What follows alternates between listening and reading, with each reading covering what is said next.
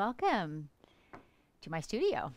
I'm Susan Smith, and my business is Stitched by Susan, and I'm here quilting a freehand edge-to-edge project from beginning to end today. So if you've been here before and you're a returning guest, welcome. Thanks for joining me. If you're new, this is kind of a newer project that my husband and I are doing. These kind of live and unscripted episodes, and in them I usually quilt one project from beginning to end within the one session so that you can see in real time the process that I follow to quilt a quilt. Not necessarily, it's not a teaching class and not necessarily the only way to do things, maybe not even the right way to do things, but the way that I do quilts in my studio. So I know that as quilters, generally it's easier to learn from people who've gone before us when we work alongside them, right? Or when we join them for classes or at quilting bees or for, quilting sessions in local shops. Well, we don't have that option right now. And really at any time with long arms, we don't have the option of, putting our long arm in our pocket and wheeling it to our friend's house and quilting with them. So this is my version of that, where I would invite you into my studio to just see me work through a project. And it's interactive, so you're welcome to type in comments or questions or even tips if you, see something that I could be doing differently or better. I'm always happy to learn from other quilters too. So this is not intended necessarily to be a teaching class, teaching session. So I will be loading the quilt shortly and working my way through quilting it. And again, it's not so much about the quilting design as just the process of loading and, getting my thread organized and basting and keeping the quilt square and those sorts of things I kind of chat about as I'm quilting. If you have a question or a comment, type it into the chat bar. If it's a question particularly, if you would put a capital Q or question in front of it, it will catch our eye a little bit better. My husband is behind the scenes manning the monitors and cameras, and as so often when we're working live, the little gremlins get into the studio. So we've got one camera and one monitor down this morning. So that's why you're seeing me in a different view than I sometimes am. So he's having a little more head turning to keep up with what's showing on the screen because he doesn't have a good monitor in front of him. So bear with us as we work through those things, and we'll do our best to keep track of the comments. So like I said, big old question in front of them, and we will respond throughout the course of the session. And here's one right away. Hello from southern West Virginia. We have ice and snow. Oh my goodness, yuck. I agree, yuck. Love your vibe so much. Good morning. It's still frigid in Minnesota. You were here yesterday, yes. Just curious, is your Dan Unger in his early 40s and grew up in San Diego area? Nope. He's a Canadian just like me. He's a Canuck. So, yeah. And any others, Dave? Thanks for saying where you're from. I appreciate you. Someone from Iowa? Good. Excellent. Good to see you all here this morning. I mean, this is the best way to get together, right? COVID or not, it's great to get together virtually and just be able to spend a little time in each other's studio, in mine today. Good morning, and I don't know who that one's from. Little cup of coffee. Oh yeah, mine's at the other end of the long arm. I'll be grabbing sips of that. Ice in Anna, Texas. Oh my goodness. It's cold everywhere, and it is cold here, honestly, too. I'm in Washington State in the inland Northwest, so I'm on the eastern side of the state, not the coastal side. And it is cold, but we haven't had snow or even ice. I'm looking out the window. Yeah, no, but it is cold. It is brisk. So, without too much further ado, I will get at it. Oh, here's a question. I'm trying to locate some long magnets for my long arm bar. Do you know where I can purchase them? If you're in the U.S., I got mine at Harbor Freight. What are some other tool shops, Dave? In Canada, Princess Auto would probably be a good source. It's your kind of box store, hardware store. I mean, even Canadian Tire, those sorts of places would probably have them. In Canada? Oh, okay. Sorry, Dave and I have a little side conversation going here. Okay, so I'm going to, good morning from super cold Saskatchewan. Well, I know where Saskatchewan is, and I have a pretty good idea how cold it can be too. So I'm going to move my machine. It's going to kind of get in the way of the camera for a few minutes, but we kind of have to, for the sake of the cords, park it at this end while I load. So here we go. I'm working on a quilt like yesterday. My local guild, which is the Washington State Quilters Guild, has a charity program, right, where they produce quilts for foster kids, for people that are in the hospital or in hospice care. And so some people do the piecing, you know, some match it up with backing. Others, like myself, do the quilting, and then it goes on to someone else to bind it. So this is just one step in this process. Loosen that a little bit. So I am using the red snappers to load. You certainly could do this with pins as well. I did that too for many years. But as you will see, my process does not involve centering or up my backing anywhere. And I love that method because it's so speedy. So I've picked a straight edge to my backing. Usually backings have at least one straight edge. And that's what I'm loading on this front rail. Just going to get a shorter snapper here. For the other side. So once I get my straight edge attached, like so, then I just toss the rest of the backing over the back rail and then come and smooth it down. So the way that this stays straight is because I take care to get this running smoothly across. If I were to have it pulled right or pulled left, if I saw any kind of diagonal creases forming in my fabric, that would be a clue it's not straight and smooth. So I do take care to make this smooth, to make all the fabric that's falling down over my rail in a position to pull on straight. So if it were a large quilt, I would smooth it all out across the floor. And then I get my trusty water bottle and I lightly mist those folding creases. And I find that is enough for the creases to relax. And that's it. No ironing required.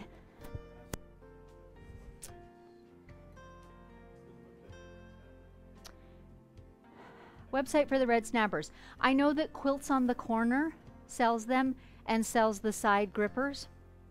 So that's one option for sure. And I've had really good customer service from them. I'm sure there are others, but that is one that I know. So now I'm just going to roll it up until my hanging end there just extends beyond where I want to place my red snappers. And I get my extra steps in by running around the end of the arm, you see. Smooth everything out. The bigger the quilt, the more attention you have to put in making sure that it feeds smoothly. You sometimes have to smooth it out a few times. And if there's seams in it as well. Just a little care and attention. And now when I go to snap or pin this end on, I don't pay any attention to the fabric itself. I trust that it has rolled on straight. And so if this were a jagged edge, or you know how wide backings, for example, often have a really crooked edge, I would just let that excess hang off and not have to worry about it. And for me, the time savings in not having to square up client backings is enormous.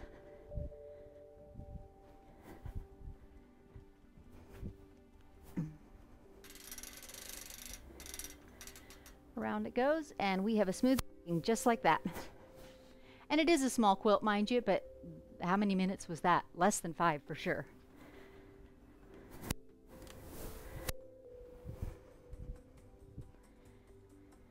I'm using Hobbs 80/20 backing, my favorite for kind of all-purpose quilts. Light, washable, doesn't crease too badly when you fold them. Good price, all the good things.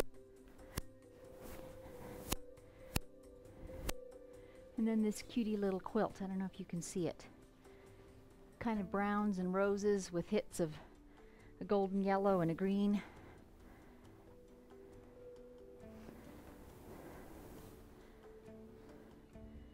I'm going to take a second and give this a little spritz too. It's got some long-term folding creases in it. And just that little mist of water is enough to make them relax a bit. There we go.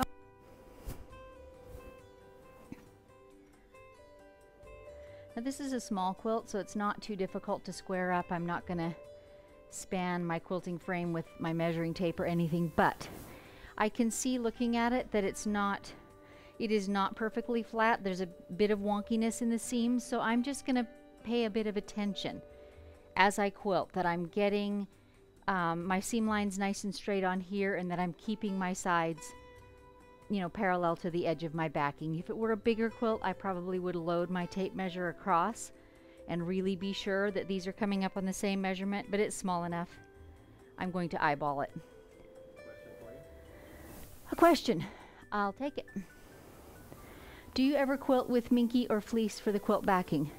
Yes. I have not done fleece very often, but I've done minky lots of times.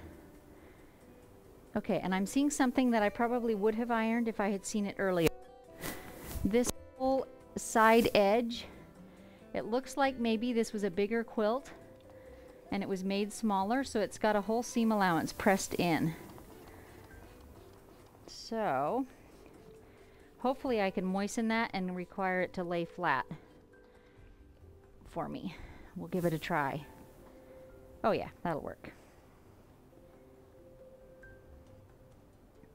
And it's still got some threads in it from being unpicked. Line right on that seam line, and then trust that those will get caught up in the binding. And I'm not going to stress about it too much. I absolutely love doing projects that are just compassion type projects like this, but I try to be realistic about the time I invest in them. You could spend a ton of time making perfection, so as is kind of my motto, I try to do it with care, but not get too carried away in perfection, and that way I can do more of them.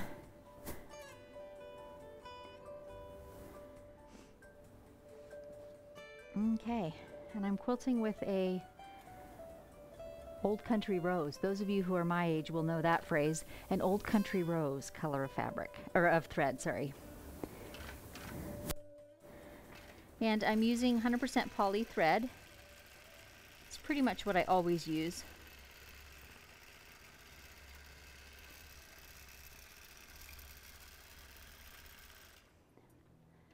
And across the top edge, I like to use my channel lock so that I'm really sure of getting a good straight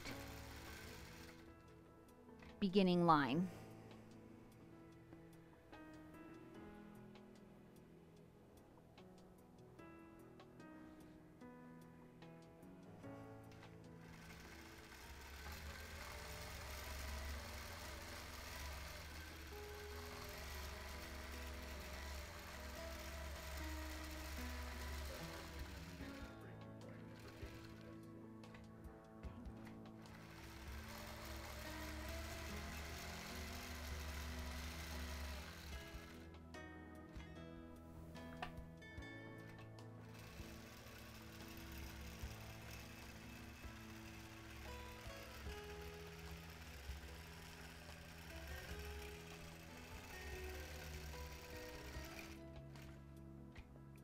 Okay, there's a question apparently about loading. Yeah. What if the back seam goes horizontally? That would be the selvage, so the sides may not be straight. If the seam doesn't lay on a bar when loading, how do you know the back and pattern on it would be straight? What am I missing? Well, I've got to be honest. If the fabric has a very obvious pattern or weave, I'm counting on the quilt maker to have made that pretty straight for me. If she didn't, I'm not going to invest a ton of time in it, if that makes sense, if it doesn't matter to her. So if I don't have a selvage to put along the front edge, then I do try and make sure I have a straight edge to put on the front edge, if that makes sense. You do have to have kind of one straight side to base it off of, and I choose that to be my front edge. Hope that helps. But occasionally you do, like I'll get backs in that have a number of seams that are kind of pieced and cobbled together, and I'm fine with that. I just do the best that I can to make it straight. And I don't know how to tell you all the things I consider. I have sewn and worked with fabric, I think, my whole life. So I'm pretty comfortable kind of manipulating it a bit or pressing it a bit or whatever. I just use my best judgment, but I try and start with one straight edge. Gotta get a sip of coffee in, ladies. Ah. that hits the spot. I have it usually set at 12 or 13. And these are my trusty magnets for the front, which I talked about yesterday. Because I just float my tops, I don't roll them onto a rail.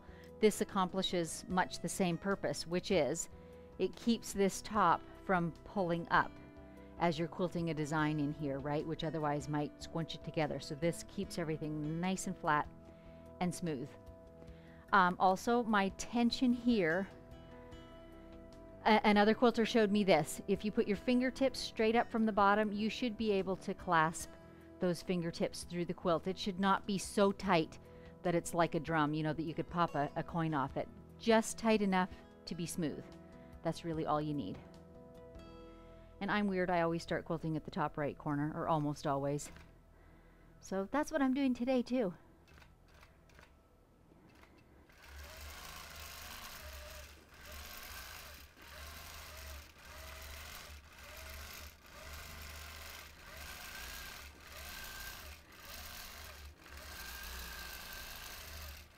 And I'm quilting a very casual chrysanthemum flower on it. I love this design for the texture that it creates when you wash it. All these little bubbly areas crinkle up into such a lovely texture.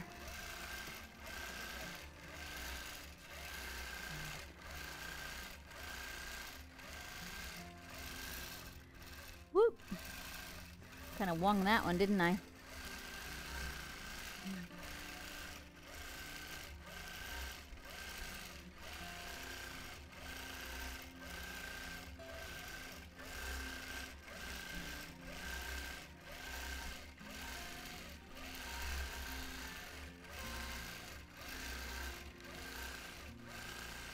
I should take a minute to do my casual tension chest. Tension check. That did not come out right.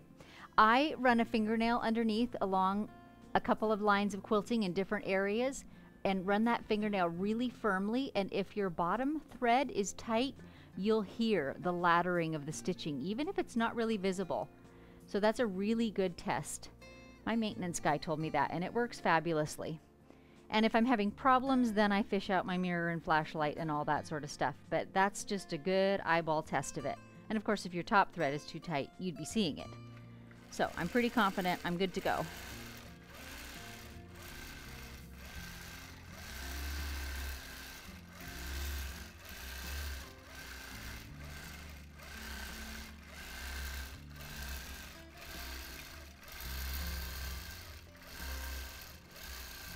And I prefer, generally, when I'm doing edge-to-edge designs, to work in non-regulated mode, so I'm going to switch to that.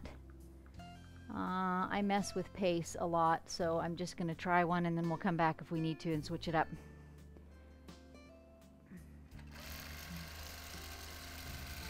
I find this to be so much smoother.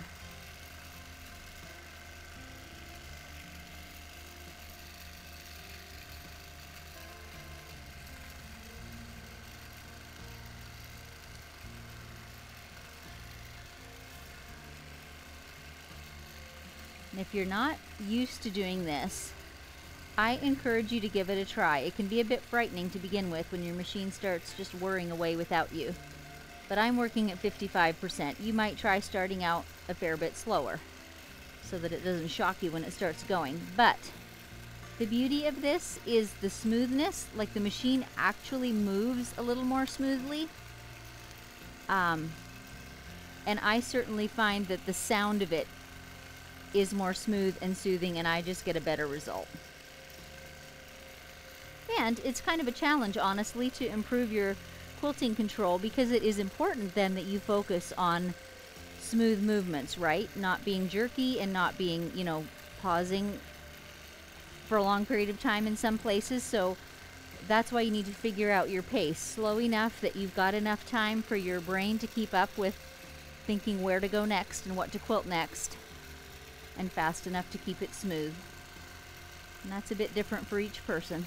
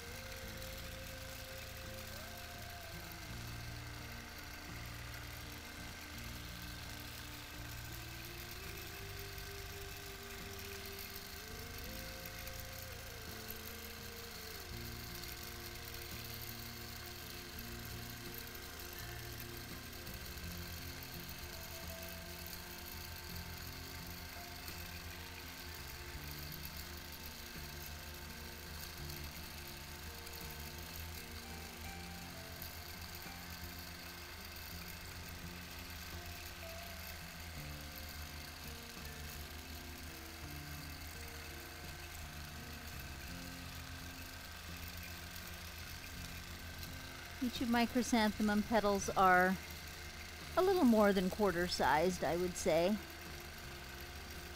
If you're a Canadian, they're about the size of a loonie.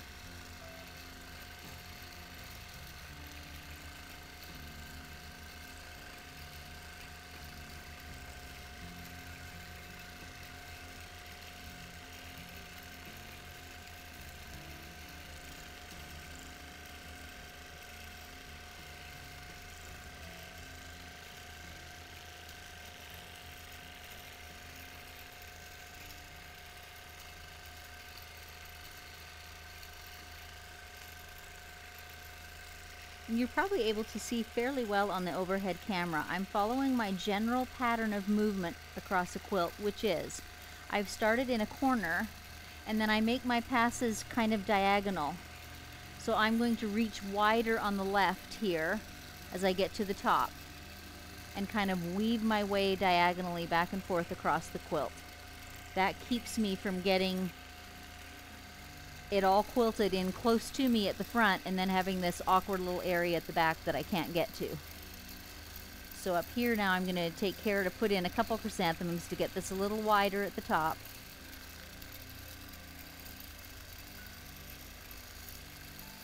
And I keep moving back and forth in that kind of generally diagonal fashion. The other thing that helps with is it prevents you from setting up all your motifs, whatever they may be, in this case a flower, in a row, because they're all perforce staggered because of your diagonal movement.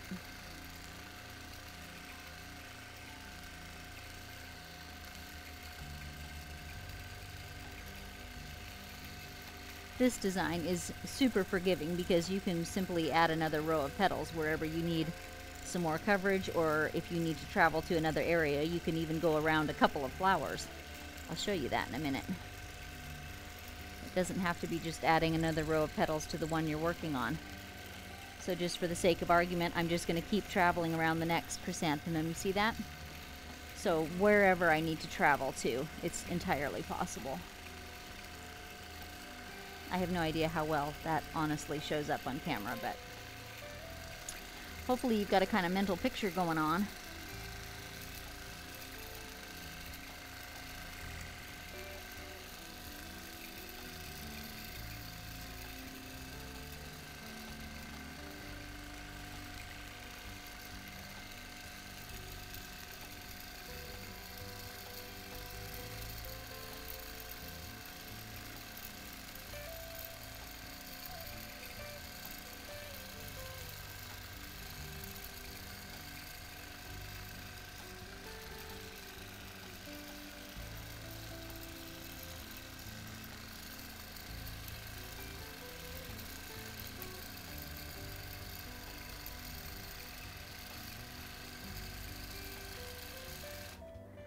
I'm just stopping for a second. At the other end, I had trouble with my long arm rail bumping up against my side stretcher, so I'm just going to put my trusty yardstick in there to hold it up out of the way just a little.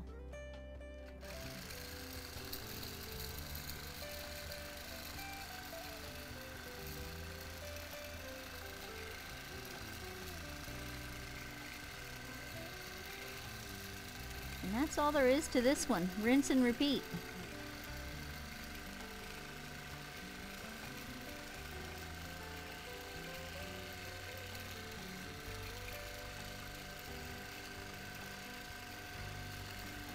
My experience working in non-regulated mode, by the way, is that I have a definite sweet spot. So I'm looking for my stitches to be, you know, about 12 to the inch, similarly to what I was getting when it was on regulated mode. But also the speed needs to be just right for getting smooth curves on the one hand, and for being able to travel without feeling rushed on the other hand. And if I were to make this go too much faster, you know, I could stitch faster. But then I start feeling rushed and I get a little jittery and, oh, where do I go next? And then I know that I've exceeded my personal speed limit when I start feeling that way.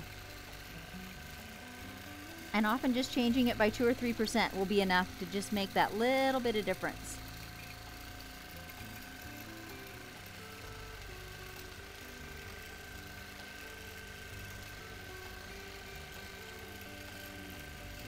And I'm going to travel back up because I know there was a little piece up in this corner. Right here. It needs a bit of attention.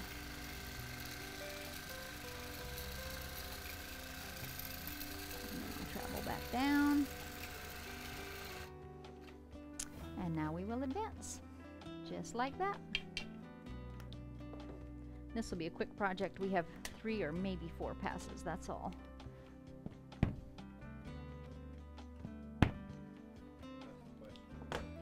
Sure, let's have some questions.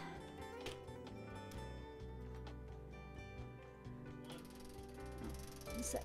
So you don't even have a leader on your bar for the quilt top? Have you ever had success using the magnet on top of the rolled up leader? I'm not sure where you mean. Let me get over there for a second and I'll point. Okay, you don't even have a leader on your bar. Okay, run that by me again, Dave, please.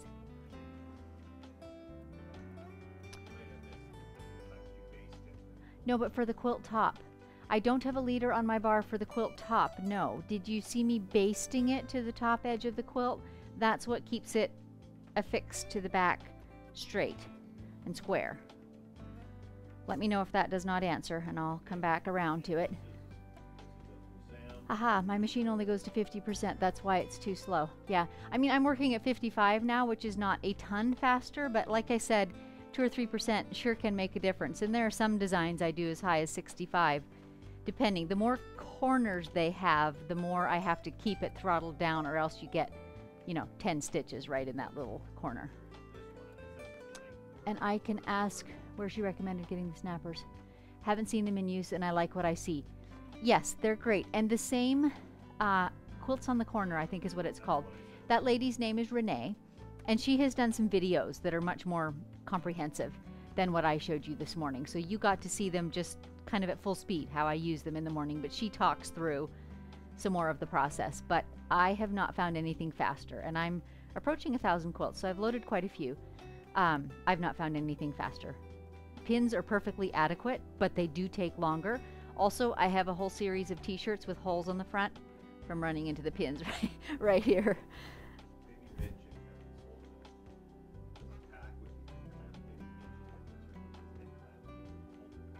Okay, Dave's talking here. So I got my red snappers not initially directly from the supplier. I got them from a lady who didn't care for them. But I have since added the side clips. So this was the size that came with my original set. And it's got the little clip that opens and it fits onto the side here. Well, they do wear out. You can see on this one on mine, maybe you can see the end is actually breaking, so it does not hold anymore at this end. So I replaced them, and their new model, and this is not Quilts on the Corner, this is the Red Snapper Company, now has a new model. And it is different, and it takes getting used to, but it does come as a set with the Red Snapper rods. So the way those rods work is really simple too. On my leader, it has a hem, and there's a slim little rod that slides through that hem, and then the clips which you saw me using just snap. They're like a U-shaped clip that just snap over top. So it's a simple system, but it works really well. My machine starts shredding top thread when I try to do waves from the right to the left. Is there a trick to stop that from happening? Well, yes and no. That is a really common thing that long armors say, is my machine won't sew from right to left. I'll tell you some things that I know of that you can try. And I would talk to your dealer about this too. Try turning your needle. So when you're inserting it, you're instructed to always put it with the eye and the little belly directly facing you. And you're told to like put a pin in it to make it straight, or use a magnet to make sure it's straight. Try shifting it just a little bit. So if this is 6:30 on your clock, try between 6:25 and 6:30. Like I'm talking a little tiny shift of the needle to the right or the left. And what that does is slightly changes the timing. When your needle goes down and the rocker goes over it and catches it to form a stitch, it just slightly changes that timing. And sometimes that slight change will be enough to enable you to stitch from right to left. So give that a try. That's the most effective trick that I've learned. And I want to take my constant off to do my basting.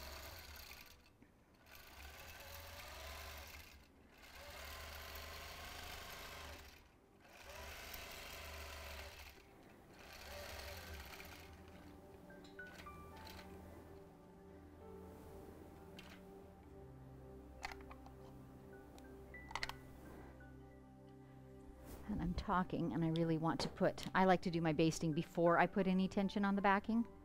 So I just took my clip back off there. Whether you use Red Snapper or other brands, and there are other makers of side clamps too, no matter which brand you go with, I do strongly recommend a type that has one long holder as opposed to individual clamps pinching in little places, which tend to make a scalloped look on the side of your quilt. So based on the throat space of your machine, get a nice wide clamp that fits in this area.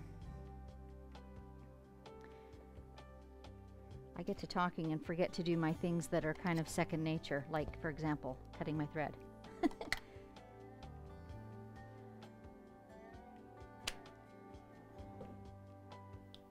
You'll probably see when I go to take this off, it does not hold at this end, as I mentioned. There's no tension there. That's why I've got my clamp kind of emphasized at this end. I mean, quilting things do wear out. They just do. I've had these for a few years. I've used and used and used them, so such is life. The new model just has a very slim channel for the fabric. And as I'm using it, I'm getting used to it, as you do with things. I'm getting the hang of getting my fabric inserted into that little channel. So once again, I will take a second to check that the front of my quilt is nice and straight with my seams running across here.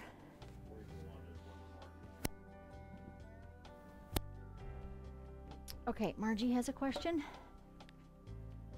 I don't see a leader on the two bars closest to you. Like here? True. But this will vary by machine, right? So it's hard to say what's what on your machine. My backing is attached to my leader that says top. That's just my personal choice. I use that, so it's kind of underneath, and it comes around this belly bar right here and is attached over here. So this does not have any leaders on it. That's true. That is just a bar around which my quilt is held taut. But I think that that really varies by machine.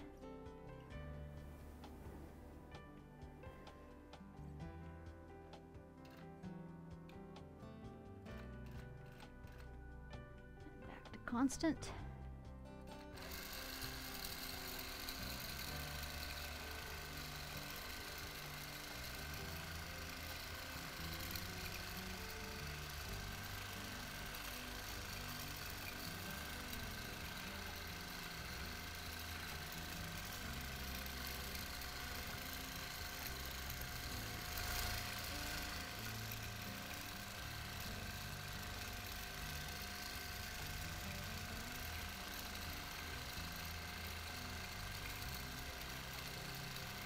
There again, I've chosen to just add some more petals all the way around two of the chrysanthemums.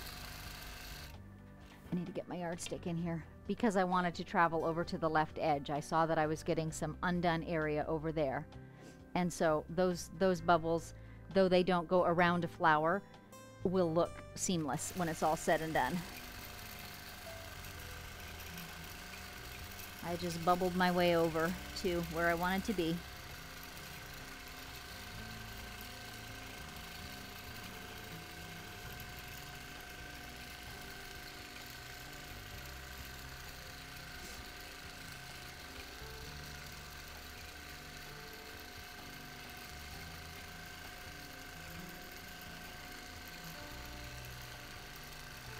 And I'm just putting a bit of tension on the quilt top with my left hand. There's just a little bit of excess fabric going on over here, and this is just an easy way of ensuring that it goes in, you know, evenly and is taken up by these bubbles, as opposed to getting it all in one place and forming a pleat.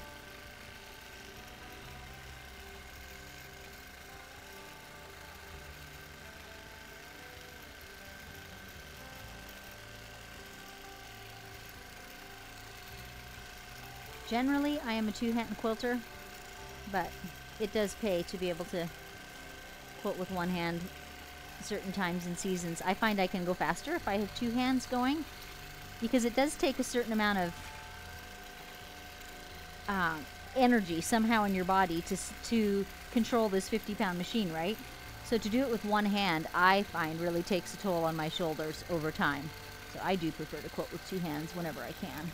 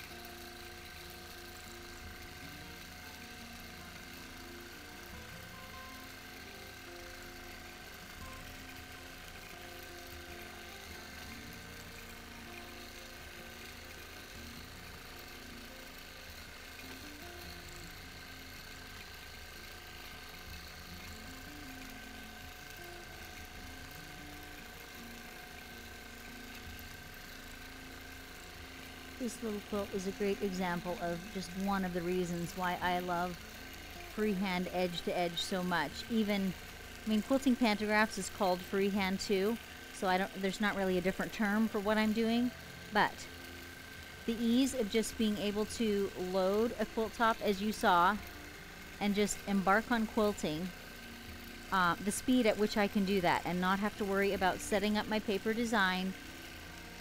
And I'm not a pantograph expert, so if I say this incorrectly, forgive me, but you know, you have to line up your needle with your beginning point and kind of get that synchronized, and then every time that you advance your quilt, you've got to do a bit more of the same to make sure that it nests well with what you did previously. All that mental acrobatics is done by just quilting this freehand. I just get to decide with my eye what fits here, and you know, I don't want this corner to be left undone, and I don't want to overlap previously stitched lines. I just do that all on the fly as I go. And I like doing that. I don't know that this is for everyone, but I love doing that. And it is so incredibly much faster, I think.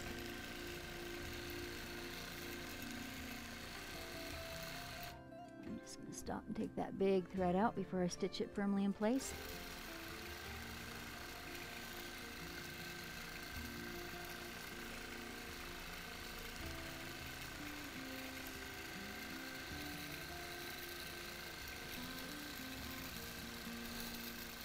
And here I've got a slim little corner, so I'm just going to wing it. Just putting in a few smaller flowers with one row of petals until I get out of that corner. That's what I'm trying to avoid, honestly, by doing the diagonal method. But inevitably it happens now and again because I'm laying a big 6-inch flower against another big 6-inch flower, right? So I just add in a few petals or another curlicue. Fill in the awkward place. And again, once this quilt is washed, all you'll see is these little, more or less evenly sized bubbles or pebbles, not pebbles, petals, that's what I'm trying to say. And you'll just see texture. You will hardly even see the individual flowers.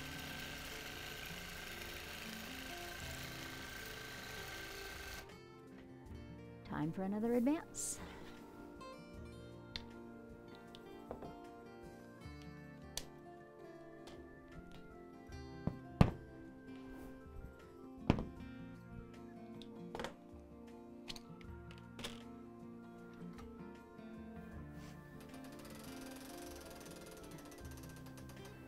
Oh, I can't quite do it. That being the case, I'm going to back up a little bit so that I have enough top hanging over the edge that I can put my magnetic bars on there to hold it still and in place.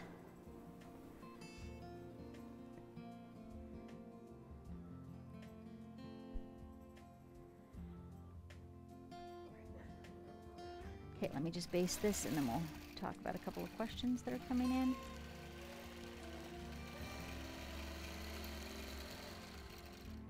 That side was a little bit crooked, so I just did a straight row of stitching, and I will trim this up before I send it on to the binder, so I'll have this side all nice and trimmed straight for her.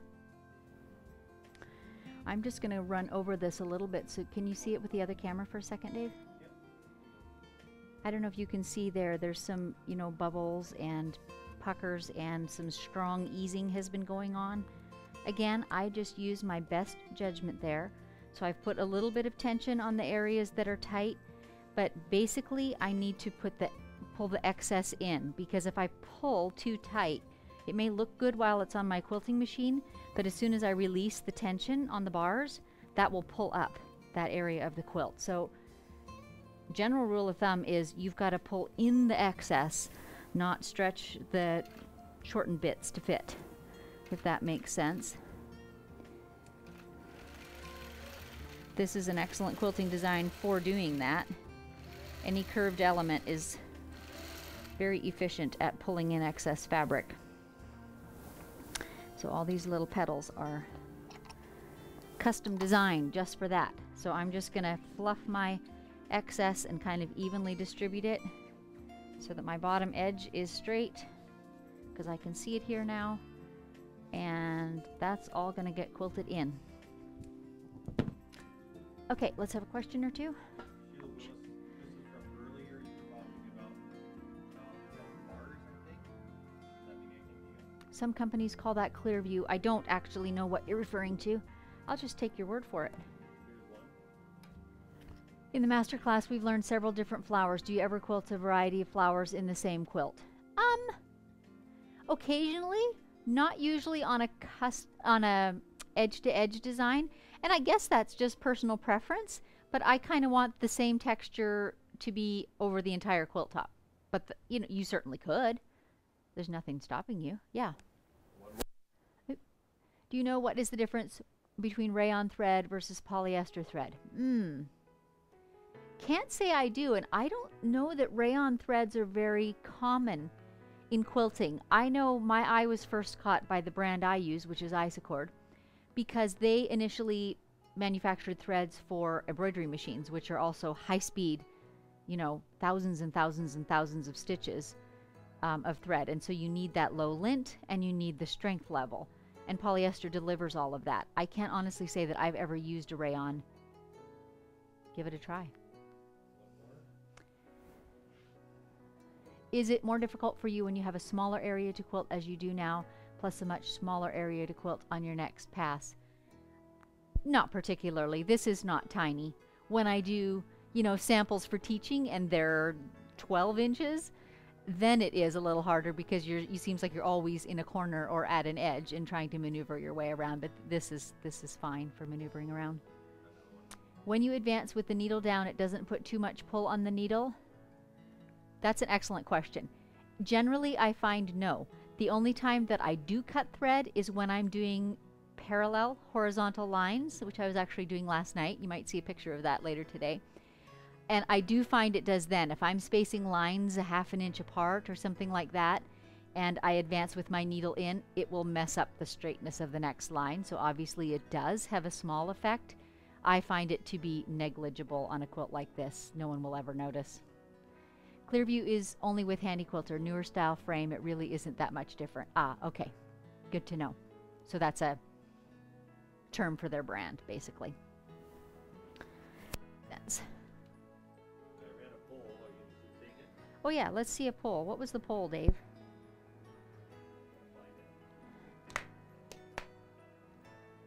While he's hunting for the poll, I didn't mention this morning, I quilt on a Gamel Elevate, and it is a 26-inch throat, so it's a fair-sized machine. And as you can see, I keep my machine quite high, I think, compared to what a lot of quilters do, because such a high percentage of my work is edge to edge, and I prefer working at this height as opposed to, you know, working 6 inches lower. That's, again, my preference. I've fiddled with it at a few different heights. We have a poll. What time of day or week is best for you to catch these lives and unscripted? Weekdays, work, smirk. Yeah, no kidding. Working for the weekend, anytime works. Easy like Monday morning. Well, there you go. That's good to know, though, because I will make an effort to do some of them on weekends so that more people can catch them. Because one day is kind of like another for me. There's hardly a day that I don't quilt. So, okay, back at it. Have I got everything done? Because sometimes when I talk, I forget what I'm doing. And I was on this side, so I'll start back at this side. It doesn't vastly matter with this design, but with some designs that helps you too, to keep them not aligned, to do passes in opposing directions. And I want constant back on. Just taking a visual here to see where I am. Okay. Good to go.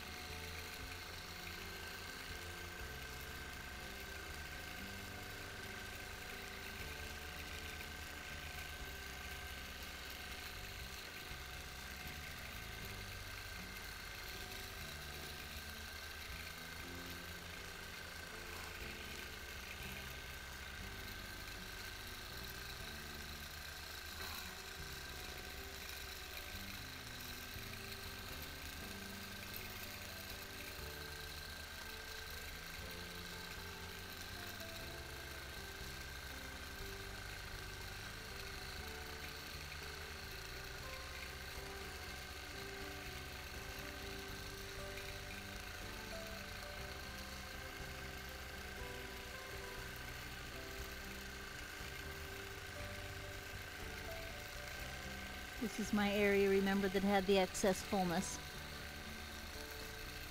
So I'm trying to make sure I don't just shove it ahead of me. I want to actually work it into my pebbles. I keep saying pebbles, I mean petals.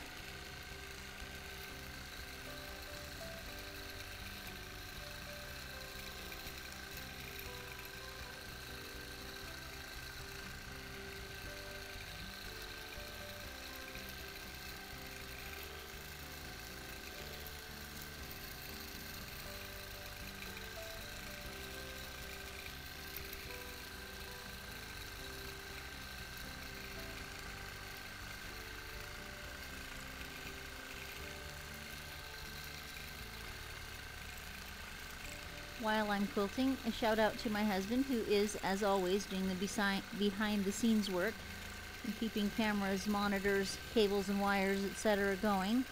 And also to my friend Dan Unger, who has provided the gorgeous music that we have playing this morning. He is a fantastic guitar player and musician in general.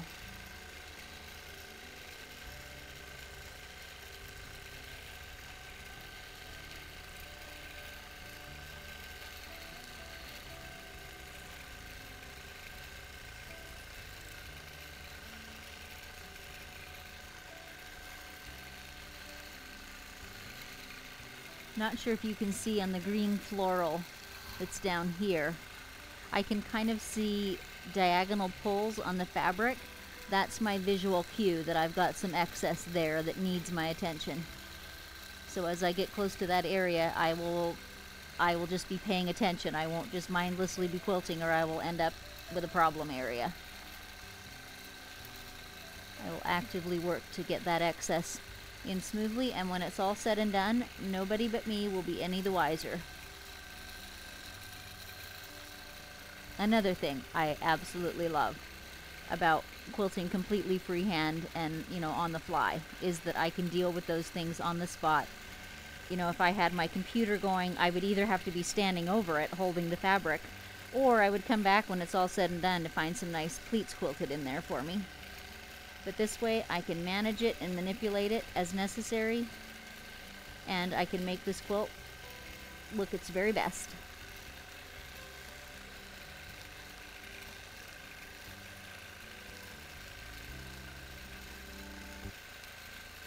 I was actually reading a post on Facebook the other day.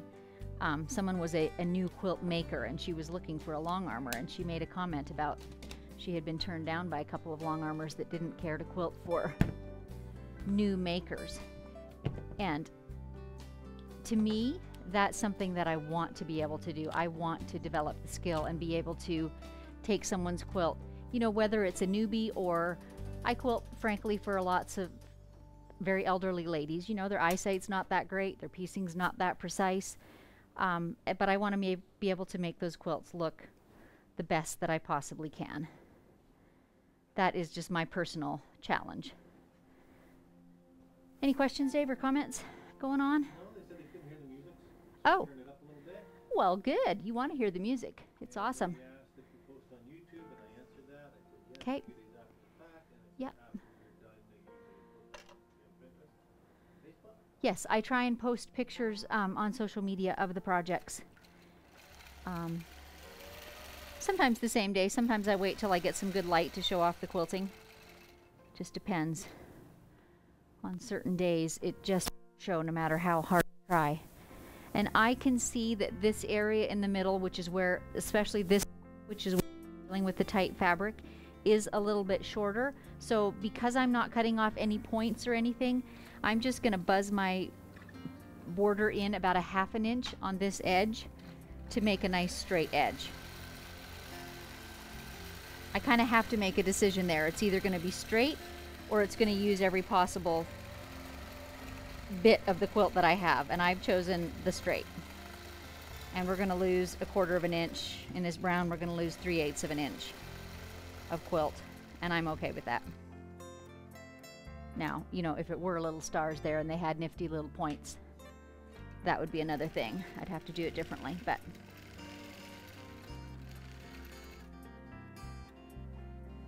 there we go.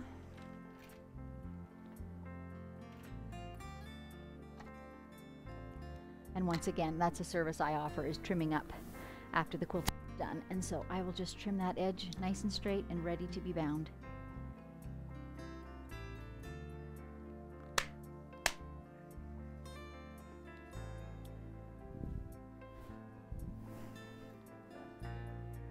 Yeah. Dave tells me I'm getting faster at that other clip. And it's true. I mean, that's true of so many things in life, right? When you get more and more familiar with it, you do inevitably get better at it. It's looking pretty good. Any more questions or comments before I dive in again?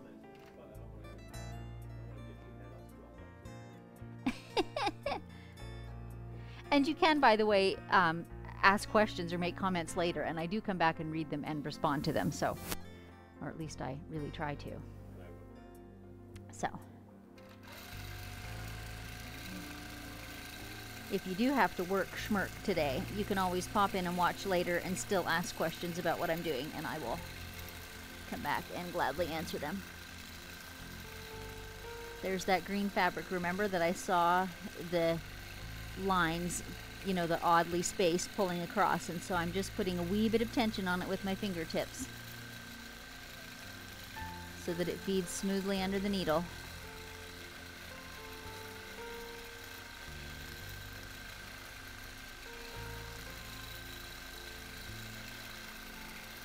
I've told this story before, but I'm going to tell it again.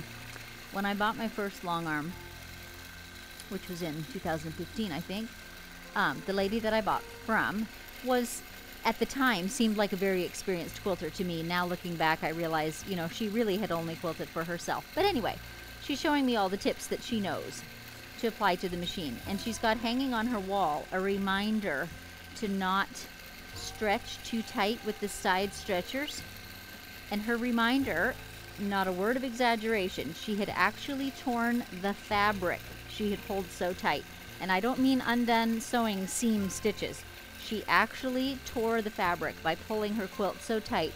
And it was in an effort to control these wrinkles and excess folds of fabric, right? Because fabric is malleable and it's never going to be perfectly smooth and flat, so you have to manage it in some way. So her way of managing it was just pull her tighter. And yeah, so that was a lesson for me before I ever got started, that that's not the best solution. So as I showed you at the beginning, I do use tension across my quilt, but it's not drum tight tension, it's just snugness.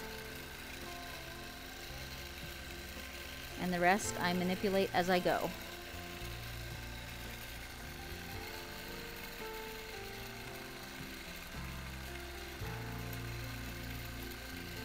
And then the other thing, which I mentioned already earlier, but it bears repeating, is that it does not work well in the long run to pull your quilt square. So if you've got excess in one area and it's pulling tight in another, pulling the tight area to create, you know, a straight edge on the edge of your quilt will not result in a straight edge, because as soon as you release the tension on the long arm rails, that tight area is going to pull back right up into place, and you're still going to have a wonky edge on your quilt. So you've got to somehow ease in that excess fabric or trim off, as I've done in the case of this one. I have nice straight chunky blocks, so I was able to do that. But pulling the snug one even tighter is not going to fix your problem in that case.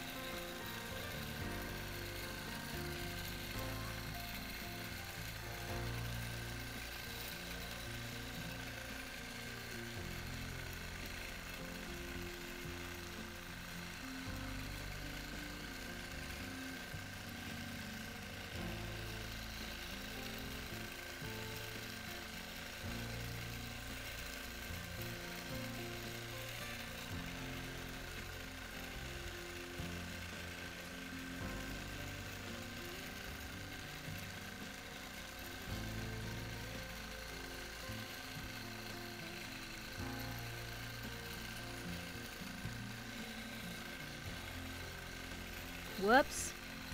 Did you guys see that? With one eye, I was trying to peel a errant thread off the quilt top, and I managed to make a loop in one of my little bubbles. I'm gonna fudge this one.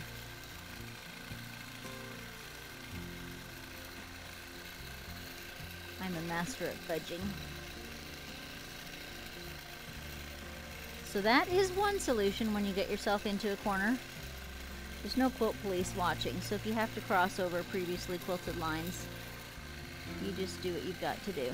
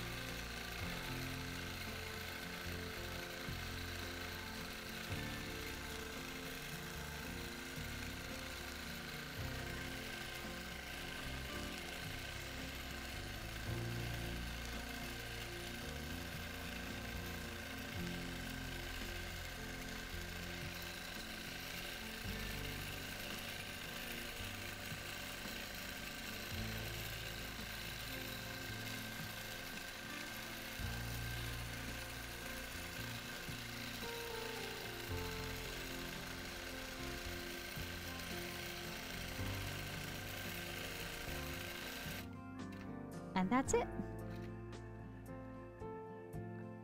Our little quilt is finished.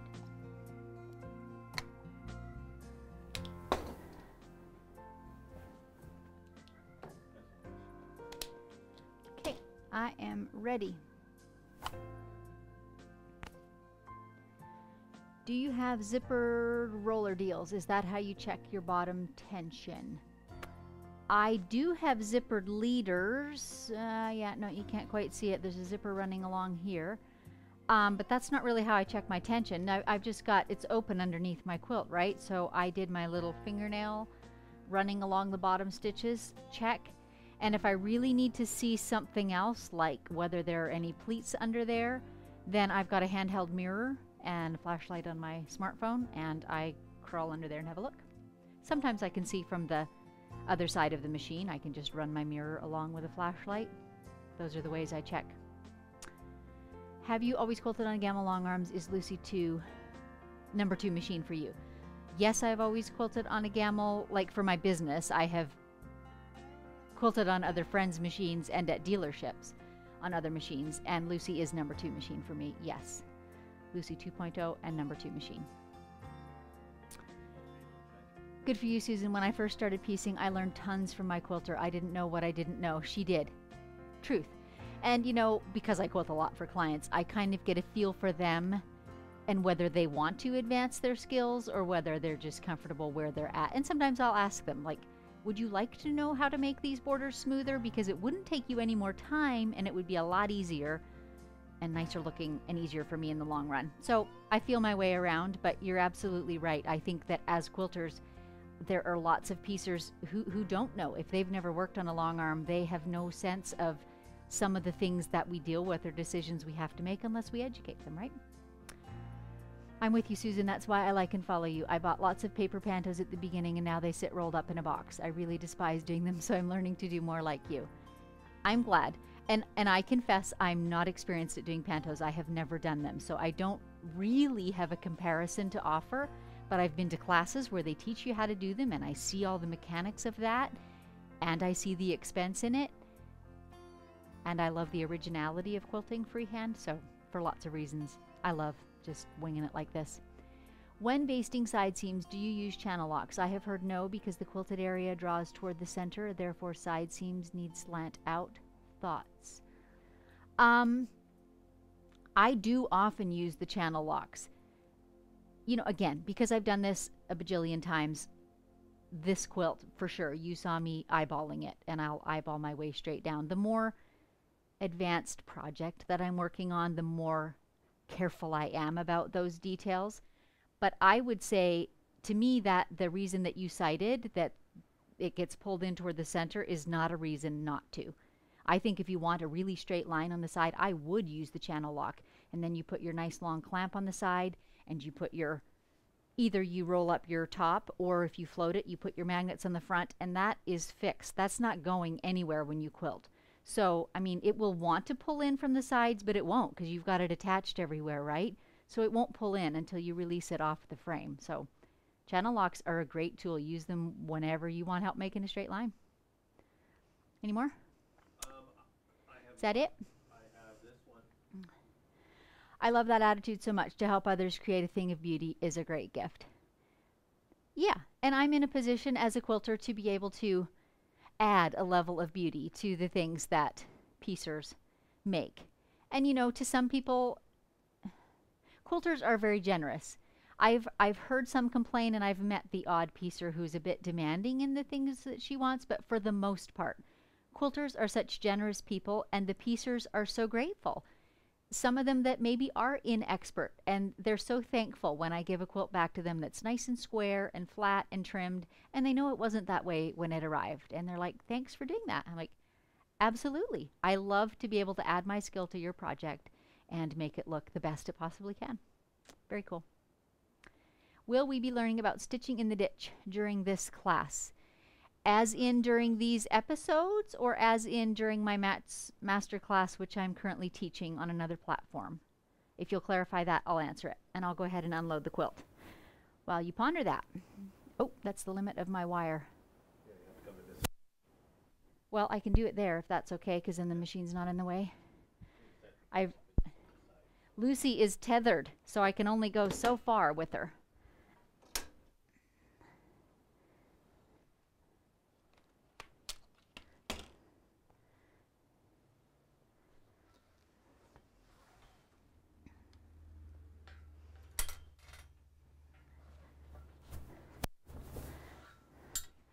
I always start with my leader hooked over this front rail and attached. So when I unload a quilt, I just park it right back there so it's ready to start for the next one.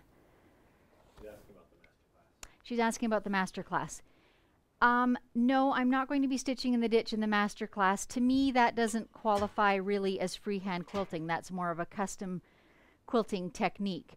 You may very well see that in some of these live episodes, because occasionally I will do over several days a custom project, and that would involve some stitching in the ditch. I don't consider that a freehand technique though, and that's what the masterclass is all about. Fair enough?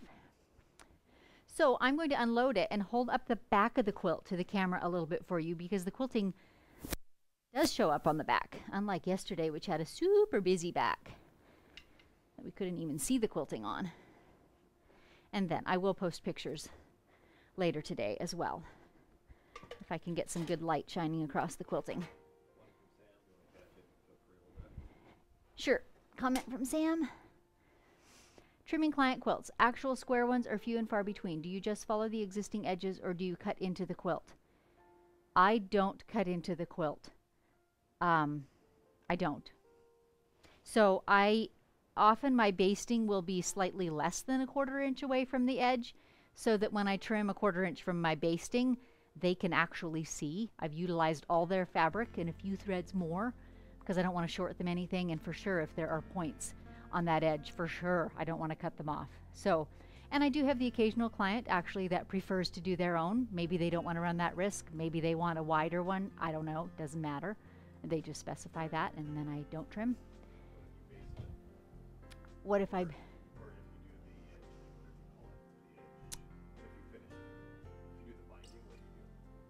Oh, so Dave's asking a question here, which is related, which is, what do I do if I do the binding? Because that is another of the services I offer, is 100% machine binding, like finished. You get back a finished quilt. So in that case, it's kind of my choice, right?